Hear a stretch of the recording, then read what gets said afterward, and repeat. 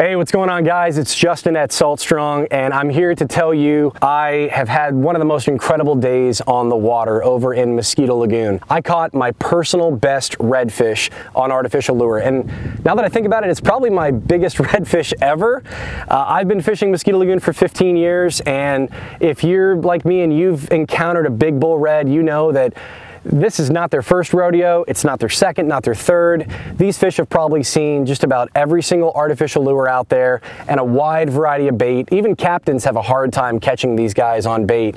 And in today's video, I want to talk to you guys about the 3 things that you need to have in your tackle box if you're going to target big bull redfish in shallow water. So a quick recap. Before I explain these 3 things, I want you to understand what's happening in these scenarios.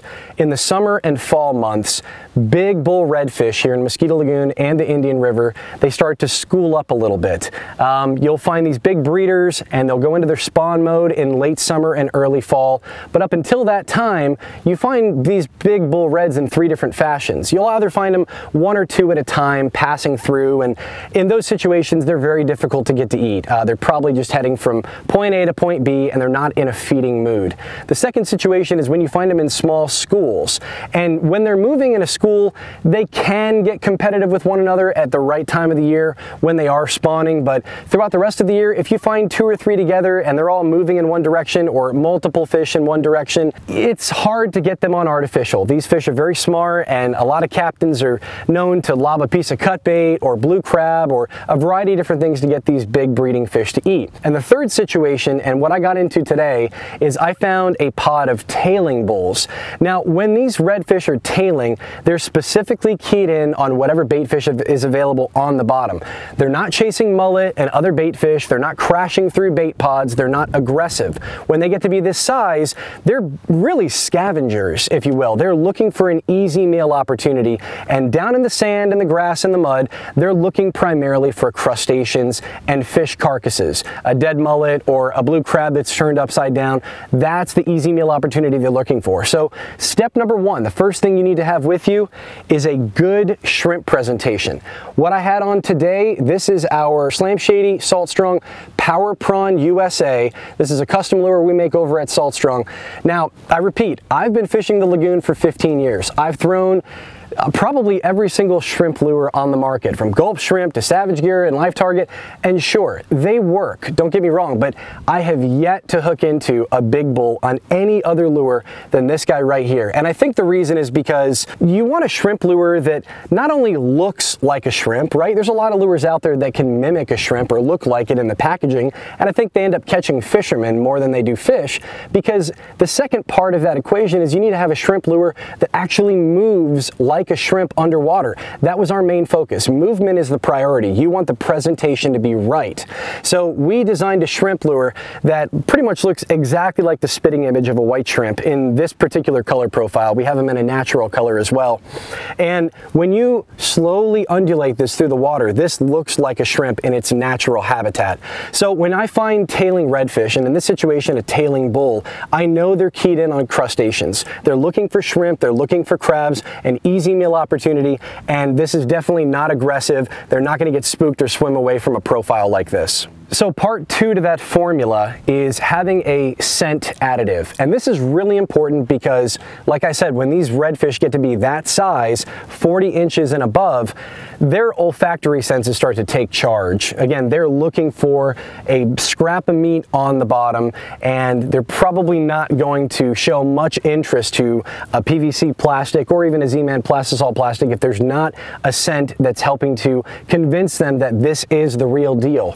So I also did have a little bit of Dr. Juice here on this Power Prawn. This combo has been proven to work on snook, on redfish, on trout, flounder, any inshore game fish. Tarpon too. I caught a really big tarpon on the Power Prawn last year. And this Dr. Juice saltwater slam scent, this is a proprietary scent that we made with them, keying in on the pheromones, the cheromones, and other response triggers from predatory fish to get them to come over and strike. At the very least, to get them to come over and investigate what you're offering. Any little bit that you can have as an advantage to get fish to strike your lure works to your benefit. And I think scent is a huge factor when targeting these big fish.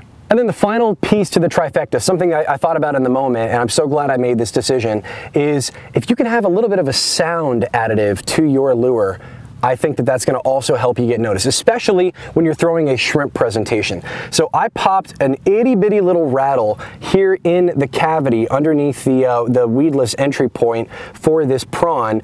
On the backside, we have these little battle rattles, these little Pyrex rattles we can pop into the tail, and if you can pick it up here on the mic, probably hear it right there.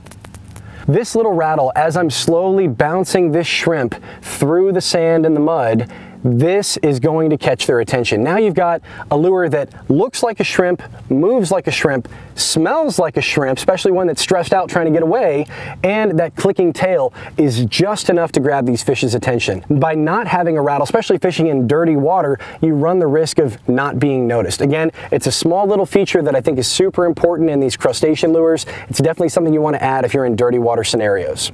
So for everyone out there watching this video, if you follow this recipe and you end up in the scenario that I was in today, your chances of catching a big fish like that are going to increase dramatically. And the best part about all this is you don't have to worry about getting all of these individual things.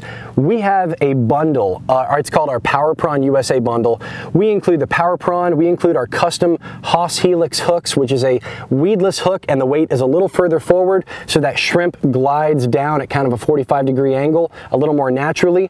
We include various jig heads. We include the battle rattles. Everything you guys need is all in one tight-knit little bundle, so you don't have to worry about getting 1, 2, 3 little pieces to work to your advantage.